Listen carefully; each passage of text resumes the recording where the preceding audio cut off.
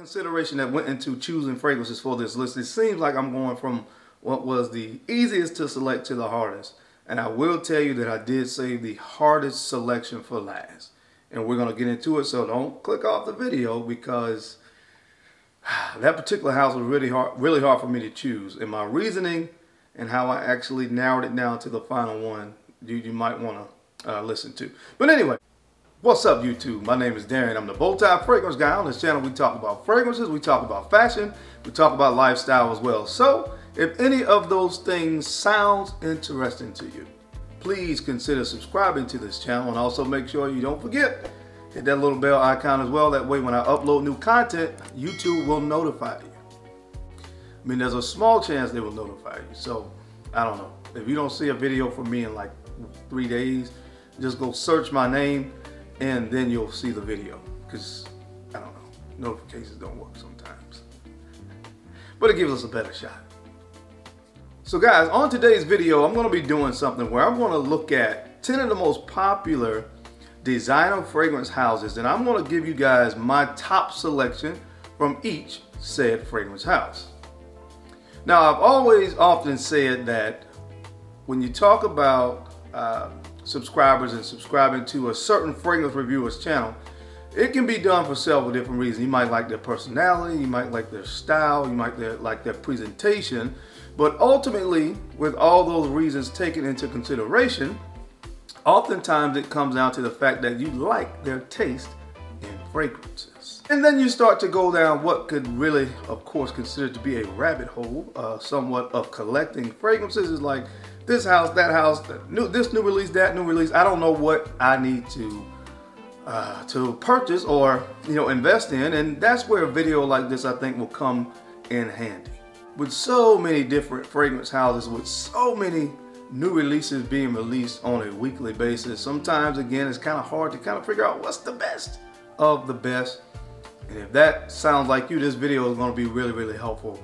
I've taken the top 10 most popular, in my opinion, designer fragrance houses, and I've chosen my favorite from each house. So if one of the reasons you chose to follow this channel is you like my taste in fragrances, then this video is probably going to be really helpful. So I'm going to stop talking. We're going to get into it. Coming up, top 10 fragrances from the top 10 popular designer fragrance houses. If you want to see what made the list, you know how we rock. Keep it locked right here. See, that rhymes.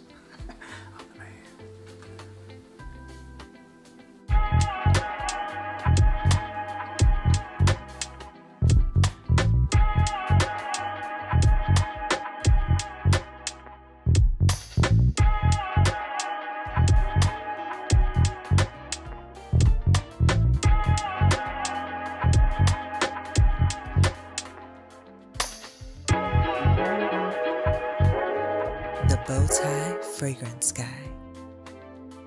All right, guys, we're back. Thank you so much for keeping it locked in. Let's go ahead and jump right into this video. So the first fragrance house that I want to talk about is the house of Gucci. Now, I will tell you this, some of these fragrance houses, when I went to make this selection, it was really easy, and some of them it was really hard. It's kind of this thing where you feel like you treating some of your fragrances kind of like a stepchild to some degree when you don't choose them when you're doing a list like this, but there could only be one winner in each fragrance house. This was one of the fragrance houses that was really easy for me, and for my favorite choice, which I think is the best designer fragrance from the house of Gucci, is this one right here. It's Gucci Intense Oud.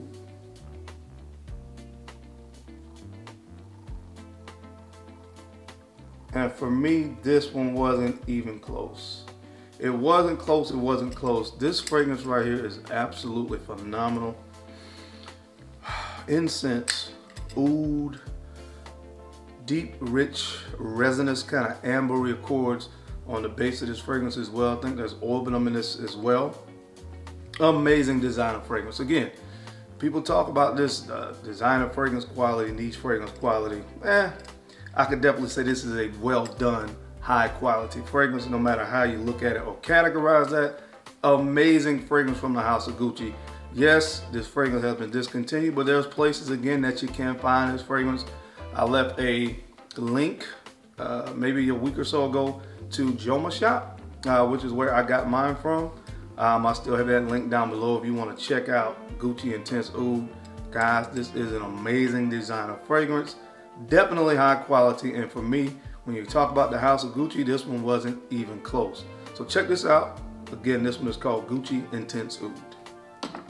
All right, so the next fragrance house that I want to talk about is the house of Tom Ford. Now, you have your Tom Ford private collection, and I want to say this as well. There are no private collection fragrances that have been included on this list. There's this whole thing about whether the private collection is designer, whether it's niche. At the end of the day, by definition, from a technical standpoint, I guess they would actually be designer fragrances, but I do think that more quality ingredients, and then of course the price point on the private collections, would it make it fair to assess these with the designer selection? So that's how I view it. So if I did the niche version of this, which I will, then you may take those into consideration. Now, with that being said, this is coming from the fragrances that were from the quote-unquote designer rated fragrances, and this is another one for me that wasn't that close. If you guys have been watching this channel for any amount of time, you probably know what this selection is, and this one is Noir Extreme. Noir Extreme, I love this fragrance. I love everything about it. It's sweet, but not overly sweet. Just the right amount of sweetness to make this fragrance really sexual and sensual.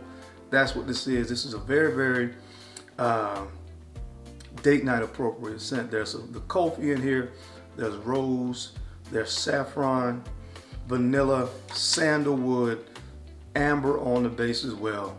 Amazing fragrance. This is one of those fragrances for me that was loved at first sniff. So it's no surprise, you know, again, for the folks that have been following my channel, that I chose this as the best Tom Ford designer fragrance. Tom Ford has a lot of fragrances that I love, but this in the designer range is definitely #1. So check it out, guys. Again, this one is called Noir Extreme. When I think about the consideration that went into choosing fragrances for this list, it seems like I'm going from what was the easiest to select to the hardest. And I will tell you that I did save the hardest selection for last.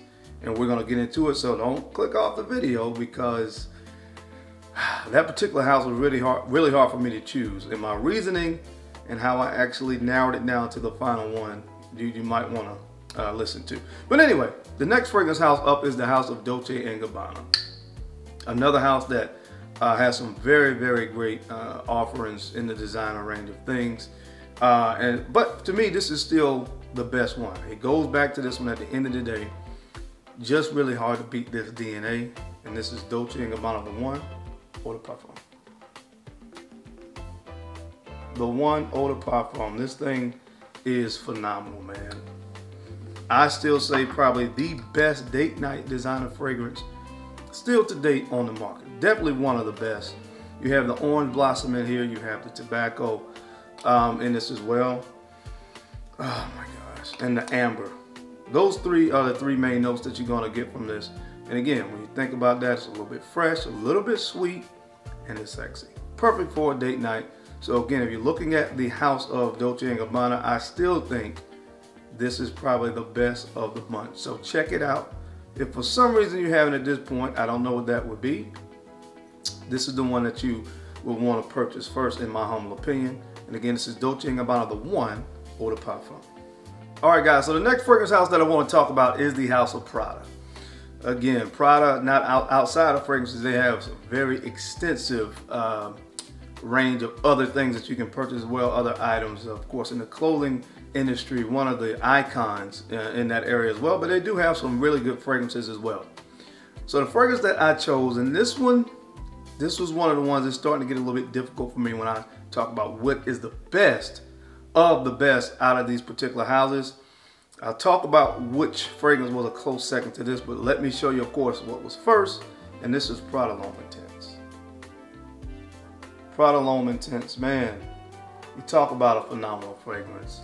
The original Prada L'Homme, arguably in most people's opinion, one of the best office-safe designer fragrances ever created. And I wouldn't argue that point, but you talk about the best. That could have been the best, but when you improve the performance of the best, then I think that fragrance has to be the best, and that's this one right here. This is one of my best performing designer fragrances in my entire collection. So you know, for those people out there, of course, where performance is something that's high on your list of priorities, this is definitely one you should have in your collection. Now, guys, I don't get all into the news sometimes of fragrances that have been discontinued or not. I think I heard this one has been discontinued. If it is, definitely want to get your hands on a bottle of this, especially if you like the original. It still has that powdery iris as it opens up, but in the heart you get amber. And that amber gives a very sweet, resinous, warm quality to this fragrance. Then on the dry down, creaminess. You get the sandalwood in here as well, tonka bean, and some leather. 10 out of 10 designer fragrance. It was the fragrance that to me was a close second was from the Luna Rossa line. That I enjoy that entire range of fragrances. And Prada Luna Rossa Black was really, really close. I went back and forth, but ultimately this fragrance won out. So if you can, guys, get your hands on this while there's still an opportunity to. This is Prada L'Homme Intense. All right, guys, the next one up is a very, very iconic designer fragrance house in the fragrance world, the house of Giorgio Armani. And to me, honestly, this one wasn't really that close either, honestly. This is what I chose, Acqu Di Gio Profondo. Acqu Di Gio Profondo. This stuff is just, this is phenomenal. Man, there is never a wrong time or a wrong place to wear this fragrance. It smells absolutely phenomenal. Now, I do understand that, just like some of the other very popular designer fragrances, that this has been talked about a lot in the whole nine. But when you talk about a list like this, you can't really take that into consideration, because I don't take points off for a fragrance's popularity, because obviously it's popular for a reason. So they took the best-selling designer fragrance of all time, the original Acqu Di Gio, and they added incense and patchouli. What does that equal? Game over. This thing is absolutely phenomenal. One of the best designer fragrances ever created, in my humble opinion. This is worldwide. Man, child, age range, there's no restrictions on that. There's no restrictions to seasons, reasons, or occasions that you can wear this fragrance. So get it in your life, man. This is the best from the house of Giorgio Armani, in my humble opinion. This one is called Acqu Di Gio Profondo. All right, guys, so next up on the list, another very iconic designer fragrance house, and that being the house of Chanel. Once again, none of the exclusives have been included on this list, although they have some amazing offerings in that range as well. Again, we're sticking just to the designer line, the original designer line, a range of fragrances. One of my favorites as well. All of these are my favorites, obviously, because I chose them as #1 from the entire collection. But you guys know this one very well. Bleu de Chanel Parfum. Bleu de Chanel Parfum. Guys, what an amazing fragrance. Again, anybody that would have chosen any of the iterations of Bleu de Chanel, I couldn't argue the point, man. But for me personally, the age, my style, personality, and the whole nine, this one just works the best for me. Again, easiest way for me to describe this, when you compare this to the original, you compare it to the EDP. They kind of just amped up the woods in this one, and it works. The amber wood, the sandalwood in this, again, have been turned up. They turn the citruses down a little bit, and what do you get?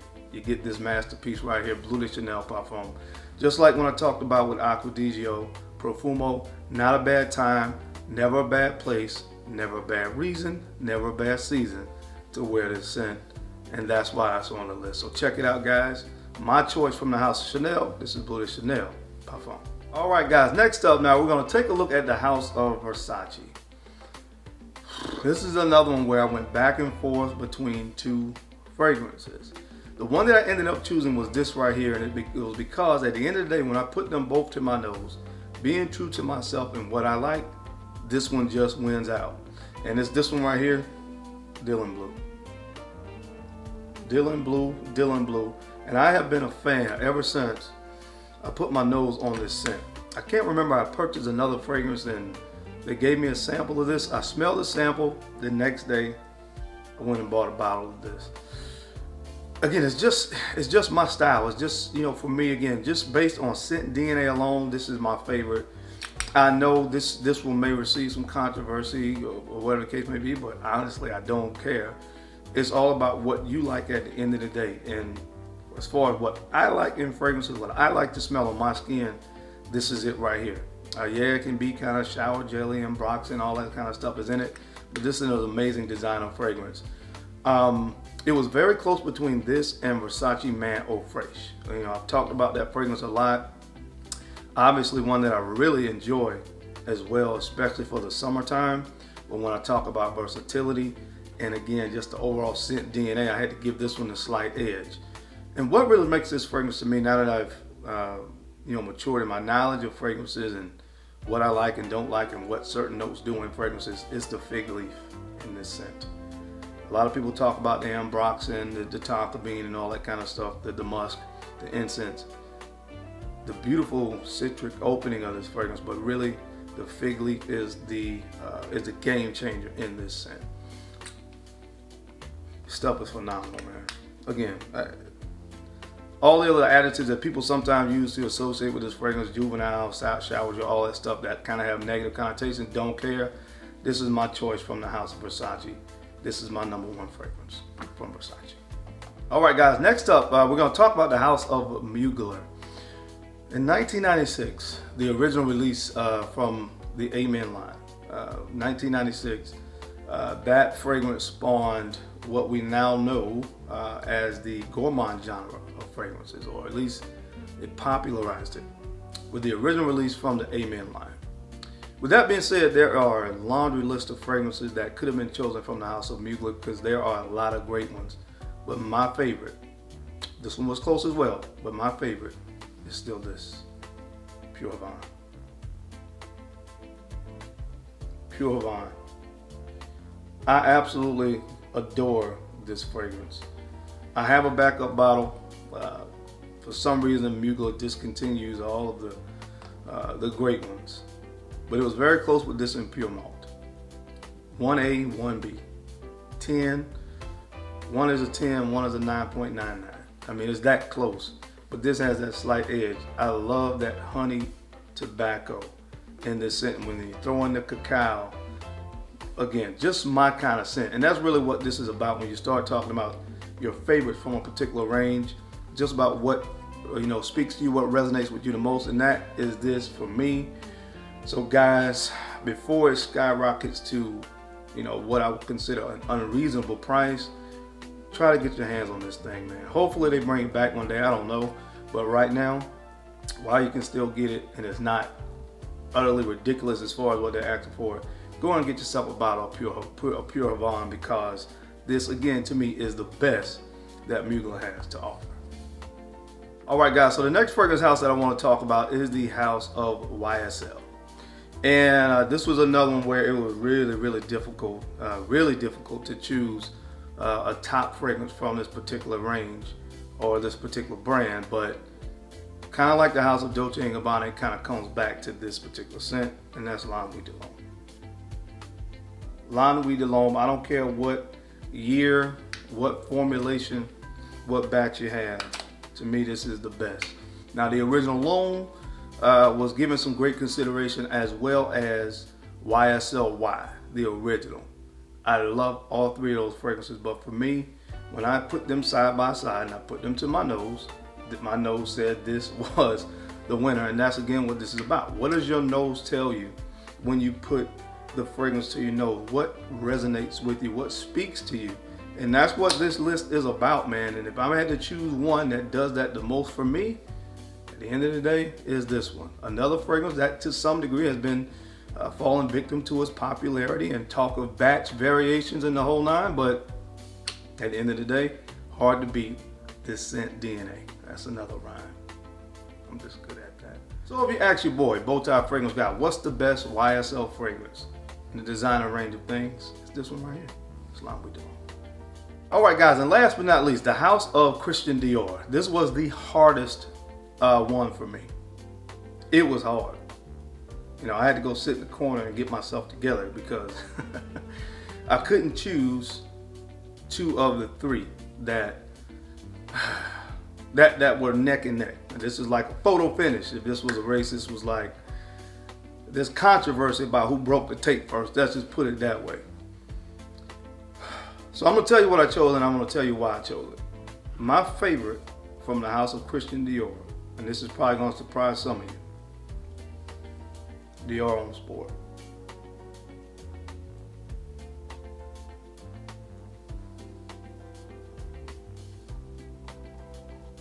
Dior Homme Sport. And this one is from pre-2017, before it was changed and reformulated. Now, I have seen this out there.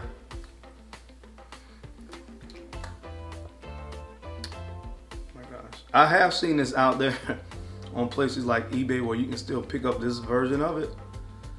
But this is my favorite. This is my favorite. Now, I will tell you what the other two fragrances that I went back and forth with. Of course, this one. Now, this is Dior Sauvage, and this is the EDP.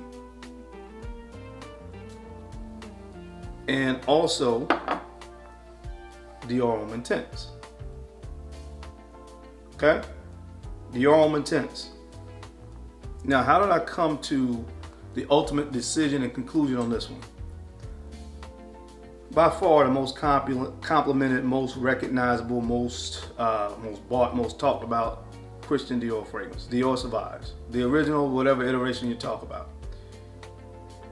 Then, of course, you have this, that beautiful, sensual lipstick iris fragrance with the beautiful, sweet, kind of ambery undertones to it.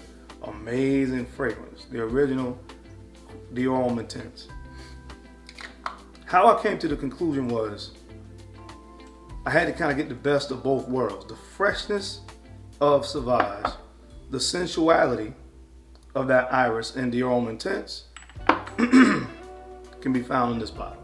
I'm not saying by any means it smells like Dior Sauvage, but this is a fresher take to me of Dior Homme Intense. Oh my God. This stuff, guys, I'm telling you, this stuff is magical. This stuff is magical when you take everything into consideration. To me, Dior Homme Sport, that's the magic. That's the magic. The magic is right here, the kind of, you know, freshness, but you still get the sensuality of the iris and the other things that you love about Dior Homme Intense. So my favorite fragrance from the house of Christian Dior is this one right here, man. Dior Homme Sport.